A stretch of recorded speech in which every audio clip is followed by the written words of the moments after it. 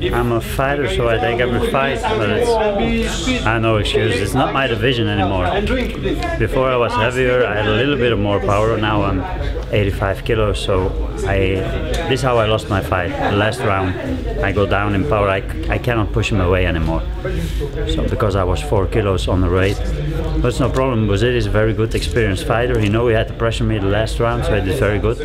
I had him in the first round with a knee.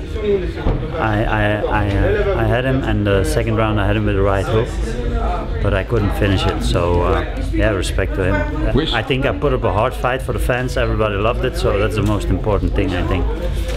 I don't know yet, that the fight is fresh now. Maybe the first round, because at the end I did a good run. I almost had him with a knee.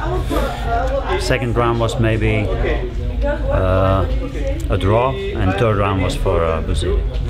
Yeah, it looked in very good shape, and yeah, I think it means they don't underestimate me. They know I'm a fighter to always watch out for, even though I'm a lighter fighter and I'm more easier for him. He has more advantage, like I told already before in interviews.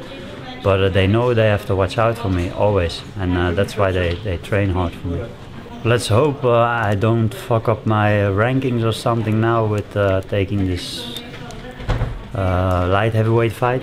I want to fight middleweight, so let's hope we can get the Joe Schilling fight done and give the fans what they want to see in the States. And yeah, that's what I want. I want to fight Joe Schilling. I think that's the most logical fight for us in the middleweight division, and I'm gonna focus on the middleweight division now, and just gonna go for that belt. It's not because I have a loss on me.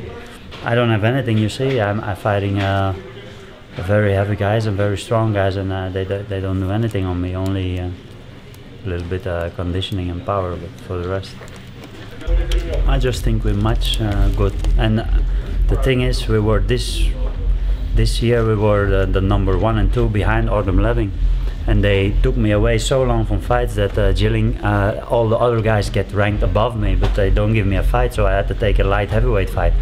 But the most logical fight was everybody fought each other in middleweight, so only me and Schilling are left. So I think it's a very nice fight. It's the most logical fight, and I think we're up to the winner of us can fight for the title. That's what I think. Yeah, I think that was a thanks, man. I think it was a real shitty fight, to be honest. It was anti-fighting. I think I show more beautiful fights than that one. They also were clinching and going in each other. So I think I match up better with both of those also. I think we can make better fights. And yeah, I think Marcus did good at the fight. He kept on pressuring, but it wasn't a nice fight to see, you know. They always were hugging each other and clinching, and it was nothing. We want action and kickboxing. So that's what we want to see, not anti-kickboxing.